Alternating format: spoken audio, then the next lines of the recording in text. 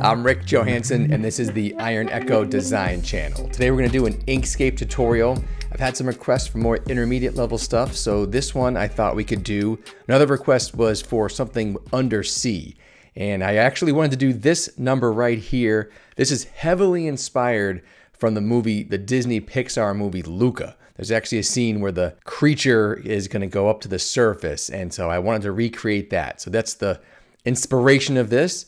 And we're going to go over some basic skills with Inkscape. I'll still take it step by step. It's just that the amount of tools being used in one tutorial, I'm going to put this in the intermediate category. Let's begin. As you see here, I brought in some color palettes here. This is just to speed things up. If you're going to follow along, I'll put the color codes in the description below. And let's start by grabbing the Create Squares and Rectangles tool and draw out a rectangle. It can be vertical, horizontal, any way you want. I'm going to build our composition off of this and then stamp out the final project in the end. Now, red's not going to work for the ocean, so we'll start with one of my favorite tools, the linear gradient. So for our base color, go to eyedropper, we'll choose this deep blue, and this right here is the linear gradient. That's how you activate it. So click on that. Here's the default. It goes from full opacity to full transparency. If you click on the pencil thing down here, you'll see a bar come up. The square on the left of the bar, if you click on that, you'll see this is your base color. If you click on the circle, it's still that color, but it took away the opacity. So there it is. You can adjust it as you please. Now, I would always do full opacity if you're using this as the bottom of your project. Otherwise, it'll look great when you're working on it, but when you transport it out of Inkscape, you'll have transparency issues. Now, I want this gradient to go from top to bottom, so that's the only reason why I'm going to show some transparency, just so you can see the effect. So I'm going to grab the square, take it to the top. That's where I want my deep blue, and then the circle will go down to the bottom. If you hold Control, that'll lock in the straight up and down so you don't have it on an angle. Immediately, I'll go back to the circle and I'll take the transparency off. So now we're opaque from top to bottom. All right, so let's put the break between when you're looking up towards the surface of the water is going to be right about there. So you can modify your gradient by adding more stops. So I have my bar. I have to make sure I'm on linear gradient and go back to the pencil. See how my cursor's got these like two nodes? There's like a plus and two nodes. That means I'm adding another stop to the gradient. So I think I want it right there. I'll double click and then I can choose. So I'll go to eyedropper. Since I'm cheating, I know this is the color I want. Now that's too dramatic. Let's soften it. Let's add another stop in between the top and then this water line. Double click again, then I'll eyedropper with this one. And then you can move it. You can move them so it's softer. And I don't really want to see that hard line. Right about there is pretty good. Let's tweak the deeper water too. So I'm on my linear gradient, pencil, the bottommost part of the gradient. I'll go to eyedropper, this deeper blue. It's subtle. And then maybe we'll add one more in between somewhere right there. Double click.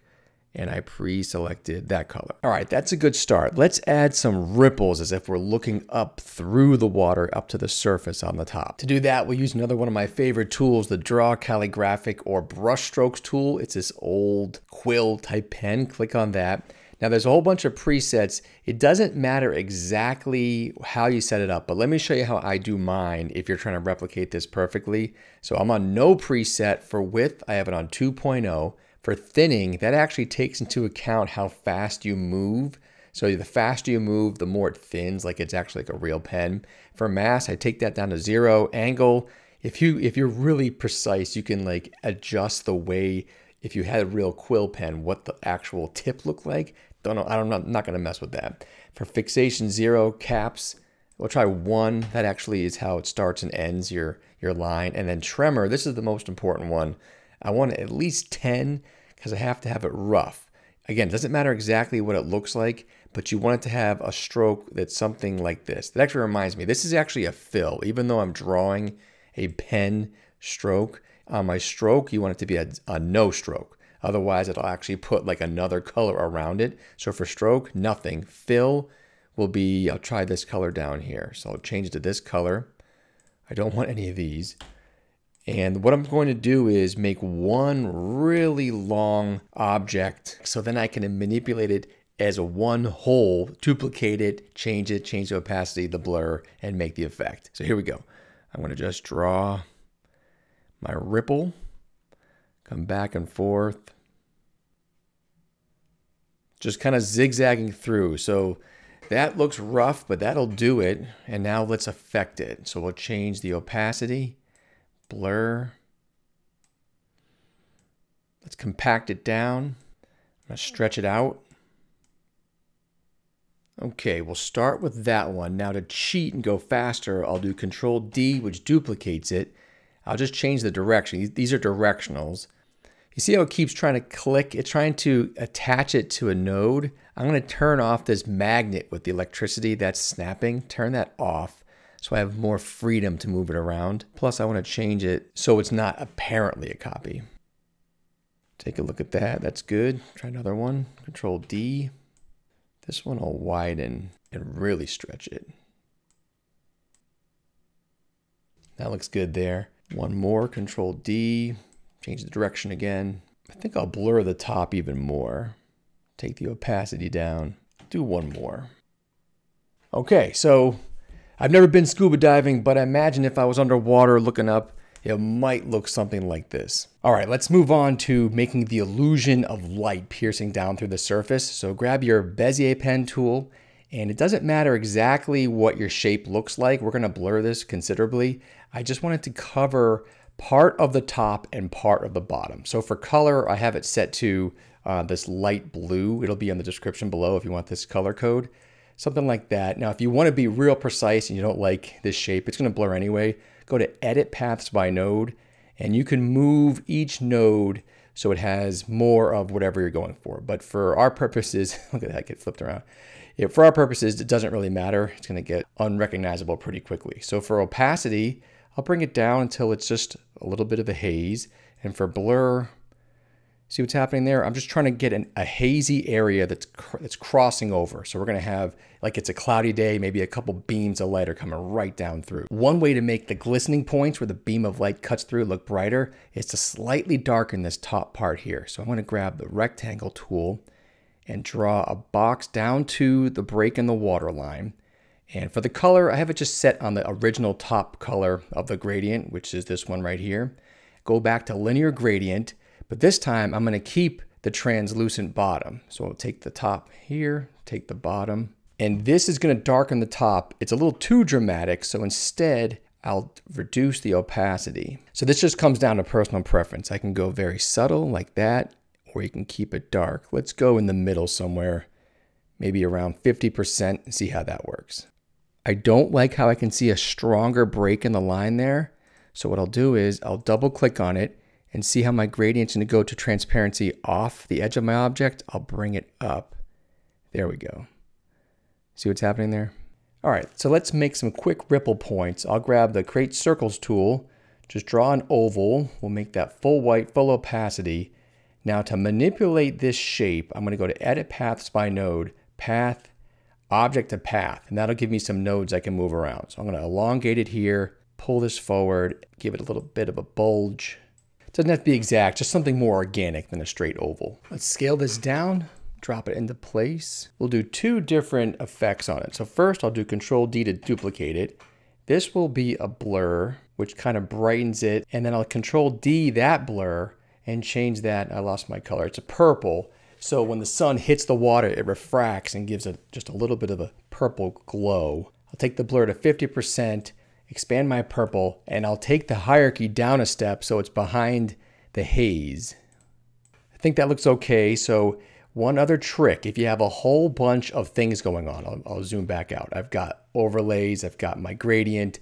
If you unclick everything and hold Shift, you can capture smaller components like that. So I've got it there. I'll do Control D, Control G. So I duplicated it and then grouped it, because now I can use this and make all the rest of my points without having to draw them individually. So off camera, I just took that original glow point, I duplicated it, arranged it in the way I thought it would look okay, and now we are ready to go to the next part. So remember how I did this glow point that crossed over from the top to the bottom? That is this object here. I'm now going to go up one step in hierarchy so I can recapture that top glow there. Okay, let's make these beams of light. So with the Bezier Pen tool, I'm going to create a box, almost like a rectangle, coming straight down from the sides of one of our glow points. That is going to go to the color of light blue. It'll be in the description. First, we'll go to opacity, but you know I love my linear gradient. So let's choose linear gradient. It's going to adopt that initial base color. If I go to pencil, I can change the direction of the gradient, and here we go. So we can have it go from full opacity, and we'll have it kind of just vanish down here. So from here, I'm going to take this further, and I'm going to blur it some more. So opacity will come down, blur. Now I think that's a pretty good start, but I want to have some striations. So one way to do that is I'm going to do Control D to duplicate it, and that will bring out, if I zoom in, you can see there's another line there, but I don't want to have it be the same width. So I'll take the nodes and bring it in, and you see how I made another beam of light? It's the same amount of transparency, but by doubling it up, it actually increases the opacity. Let's do one more of those. Control D, put that beam up against the end. Maybe we'll go even lighter. All right, so there we have a beam of light. I do want to make sure it's not on top of my glow point. So let's collect the whole thing. So escape will deselect everything. Shift, I just want to grab my points here. I can shift collect this one. I'll group all of that together. Let's go down one step. It looks like it's still on top of that glow, so I'll go down one more. That looks good like that. Okay, so we have our first set of beams. I'll Control D, take that, and let's go ahead and cheat. Maybe this one won't be quite as intense. Now, because I duplicated it, it's going to be the same point in the hierarchy, which is a good thing. Duplicate that again and again and again. Through the magic of editing, I did a time jump, skipping ahead to the very last light beam.